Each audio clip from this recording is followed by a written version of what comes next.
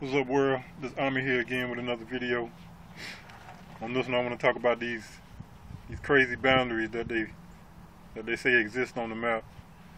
Don't have any connection with reality. When we say things like "I am American" or "I'm from Africa," "I'm from New York," any of that, I say we are aiding and abetting in the division of the people. And it should be obvious to see that that's real talk, you know. So yeah, let's stop doing that, man. It's only one Earth here, and we all are members. We can make it a better place. You know what I'm saying? Another thing I want to add to that is the word boundary. The root of it is bound. So that's letting us know right there that it's basically a mental chain on our mind. And there was a time when you couldn't cross these boundaries without facing a penalty, going in jail. I know it was a long time ago, but still the same thing. Still the same thing to this day.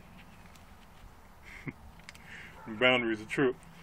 They say the Europeans didn't know about the Chinese until around the time of Marco Polo or a little bit before that. Yeah, that's crazy. That's crazy as heck. Another thing I never understood growing up is niggas who claim streets and cities that oppress them.